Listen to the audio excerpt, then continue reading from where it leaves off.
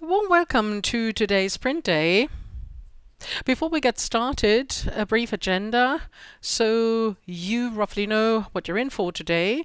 A brief round of introduction. My name is Leon Huppert and I'm in sales and consulting at Valantic. So this is the business unit within Valantic that deals with PIM and PIM related topics.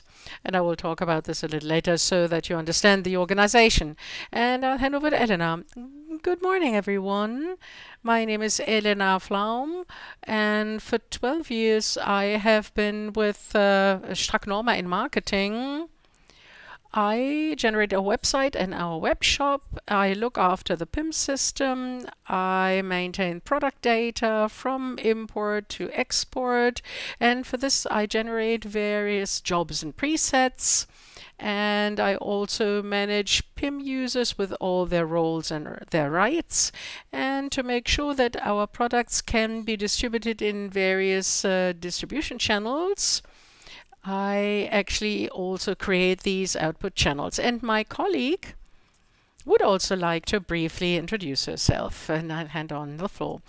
Good morning and welcome. My name is Melissa Saka. Roughly 10 months ago, I joined STRACK NORMA in operative marketing, and my responsibilities include the organization and attendance of trade fairs, social media activities, and the generation of templates for distributing to our print media. Let's continue the role of PIM and database publishing in the digital transformation today, using STRACK NORMA as an example.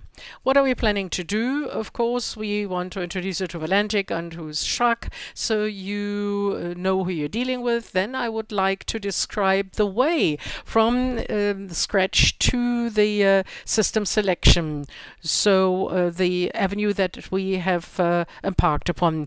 STRACK NORMA, they had some challenges, very exciting. STRACK, from the Valley of Tears to success at the end of the day. So this is the story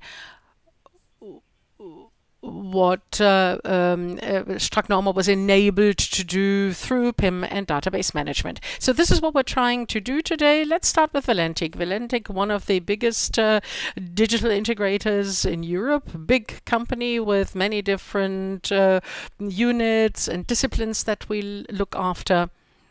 It's working. Some facts and figures, and I don't know well on this. When we became part of Valantic in October 2020, the headcount was still 1,800. So we're on a course for growth. Our vision is to actually accompany and serve customers from A to Z within the framework of digital transformation. We don't want to be the biggest, but the most respected brand. The slides will be handed out afterwards, and this is why I don't dwell on this. It's important to understand that there's Valantic, and there are several topics that we deal with, and this is why we have 4 big divisions. We have an ERP or SAP division, where we look at SAP topics, then smart industries, digital strategy analytics. And if you're interested what we do there, if you enjoy a Porsche Taycan, then you have your own app with your onboard harness, and this is what we do. But this is not our topic today. We are in CX, so everything revolving around the customer experience, and this includes e-commerce, digital marketing, data-driven marketing, but also PIM. And this is how you basically come full circle with our PIM activities. Then on CX, of the 3,000 employees, there's 830 working in CX, so we're the biggest unit in Valantic. We're among the top 10 service providers in the DACH region. And one important term on this chart is each business unit, we have different software solutions on board, but we're very agnostic.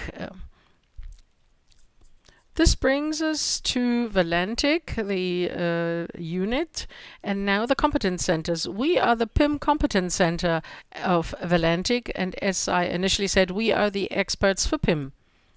What do we do in concrete terms? We have two big units. The first unit is consulting, so everything from zero to the system selection. This is my hobby horse. And the second unit deals with the integration. And I would like to stress the term system agnostic. Why? Well, in the first unit, when we talk about or look at the requirements, it makes no sense to see through a system glass, because you're trying to press a circle you're trying to square the circle, really.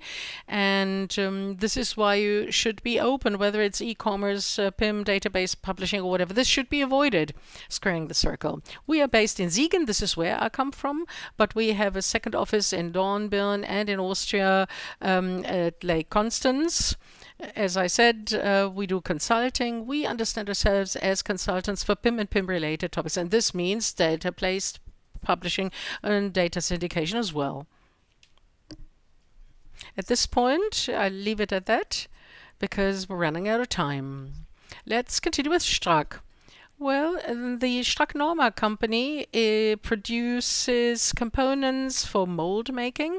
It's a family business with over 100 years of experience in the industry. STRACK NORMA offers over 300,000 products, and we in marketing are always challenged with how our products can be presented to our customers quickly and efficiently. Print media, printed matters, are an important medium to address our existing and potential customers. In earlier days, we always manually created our print products. Our product changes or product designs were slow and very painstaking. Add to this, our data was managed decentrally. Product data was generated in different departments: sales, product development, IT department, and marketing. And as a result, several media did not show our products consistently, caused by a typo, by different attitudes and phraseology. We produce products from steel, and one clerk says, well, this is material steel. The other one actually opted for an abbreviation and said ST, and number 3 defined it as tool steel. And this is how the data were represented differently in different media. And this was exactly our problem. And we could not produce brochures fast enough. We could not respond to customer needs fast enough. This is why we realized that producing print media manually no longer worked for us. We had to do something about it. And this is why we decided to install and select an intelligent product management system. Yes, you can go from here. Yes, you can continue. So again, in summary, this is what Mrs. Flaum said. The design of print media. Now I will briefly cover what has happened so far and how the collaboration really started. It was just an order for a neutral evaluation, which we did. We focused on the requirements, as always in an evaluation, because this is the cornerstone. Without a target, you don't have a pathway or roadmap. And finally, the strategy. In a nutshell, we actually made many workshops together and remotely, but I'll talk about this a little later because this was really so special about this evaluation. We spent a lot of time to define the shortlist based on this. The system presentations were done remotely with all of the manufacturers. In parallel, we actually built up an assessment portal where all of the parties involved, also on the STRACK part, were able to send their personal evaluations to have facts and to decide facts-based. And on the right-hand side, you can see this. Then All the impressions, all the feedbacks, the opinions were actually put in the balance, and we then ended up with ContentServe in cooperation with Werk 2. And then COVID arrived. Would have been too easy, really. So we had a brief mental break in the process, and many would have said, okay, no, we'll wait and see. But STRACK NORMA didn't. After a very brief break, STRACK said, no, we will leverage this COVID-19 pandemic efficiently, and the management said, yes, go for it. And this was the special thing about this evaluation. Well, the replacement of the Access database, this was really an obstacle because it was an historically grown system. And what was so special about this cooperation? Well, it's not very typical that during a pandemic to invest all resources in a PIM project. For many, this is a step back because many say, well, let's wait and see, because there's lots of insecurity involved, lots of money is involved. Do you really know whether it's well invested? But all communication was remote. Can you imagine? Everything was digital. And especially with such a project, it is extremely important that the soft skills are also fine, that there is a human basis to work on. With all of the system presentations, the human factor is so important. But it worked, nevertheless, fine even. And it also worked because there was an extensive release of human resources on the part of STRACK NORMA. Successful projects are made with men, and this was also the case here. Well, yeah, back to me. The project for the PIM introduction and implementation was handled in 5 stages. In the first stage, we initially analyzed our product data and optimized and standardized this data. So material steel is always now referred to as steel, and some data was also cleansed, so to speak. And then we prepared the PIM database by clustering different products with the same characteristics in product groups. Then we defined attributes for the characteristics, and then the attributes were assigned to product categories. By hierarchy and this maintenance or management structure, the management of data was reduced, the effort involved, and this is why our data is now saved in one database, and everybody has access to this database. As the second step, we actually created a MAM database with the technical drawings, the instruction drawings, etc. And the big benefit of ContentServe was that PIM and DAM database are on the same platform, and that the link of products and images can be done automatically with a preset. And this again reduced efforts tremendously and speeded up the process. And the third stage was the definition of distribution channels, export channels, considering the channel-specific requirements. In the ERP system, for instance, we're only allowed to transfer the data when the product has an article number. In the web shop, the data has to be furnished if a product is designed as an order product and has an order key. And in the fourth stage, we defined the interfaces with the ERP system, the web shop, the website, and the InDesign program, because this is the Comet interface. And last but not least, we generated templates for printed media. And this can be commented on by Melissa. I started working with the print when a colleague of mine left for maternal leave and I took over her job. At that point in time, I had no previous experience about InDesign, let alone PIM. At the end of the day, in the early stage, it was quite a challenge to learn both systems at the same time to be able to work independently on the generation of templates. But at the end of the day, it was not as difficult as I thought.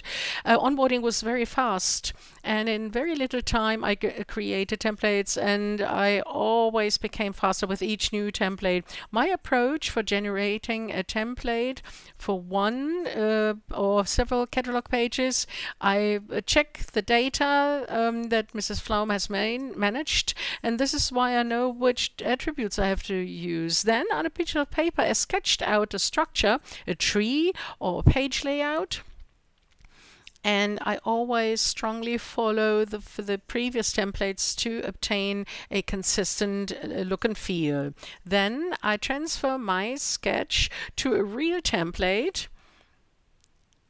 and define which content or information from content serve is to be taken over, and then link my fields with the attributes. Then I generate the design rules or policies and preset formats, and with the magnet then I fix it. We generate templates for exporting flyers, catalogs, or even press releases. And just to give you an idea, we have 24 brochures, and very often the updates and changes wanted. We have 3 different catalogs with up to 1,100 pages, and with one template I can cover several products and even whole chapters. So one template covers a number of products, so I do not actually have to create a new template for each product or each catalog page. In summary, it can be said that through the automation of print exports, we've saved a lot of time. If there's anything that I really hate, then it is searching for content that I want to export. Now there's only one single source of truth with all of the information, and can be rest assured that this is updated. And we have now more time in marketing to devote to the important creative part. Exactly. We have become more flexible. We can respond to customer needs faster. If a customer, for instance, wants a brochure on a specific product and we don't have it at that point in time, then it can be generated in no time. And the customer doesn't have to wait for too long and then lose interest in the product. So this has really paid off to introduce this in STRACK NORMA. We work cross departments, and everyone has access to use and actually access to the database and to benefit from this new system. Wow. We're around for the rest of the day. Sorry for being late. We had planned it completely differently. I hope you have some take-home lessons, and if not, see you over the day. Thank you.